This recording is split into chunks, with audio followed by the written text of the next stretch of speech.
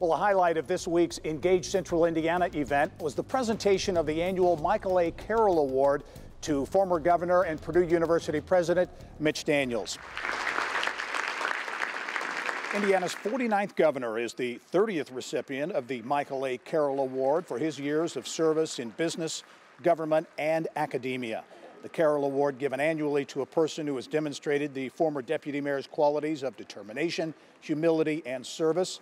Michael Carroll was among 6 people killed when 2 small planes collided over southern Marion County in 1992.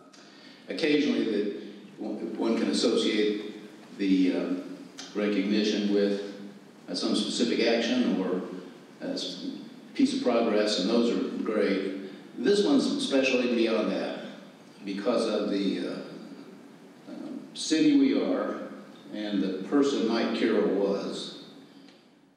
Well, as we wrap up this week's show, we take a look back at our Engage Indiana series in 2023.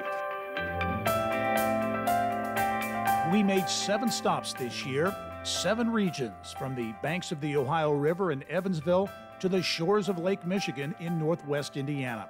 South Bend, Fort Wayne, Lafayette, West Lafayette, Terre Haute, and Indy, all part of our 2023 tour.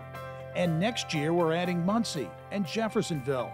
9 stops, 9 regions, hitting every corner of the state. And we look forward to seeing you as we engage Indiana. I'm Gary Dick. Thanks for joining us. Go out and make it a successful week.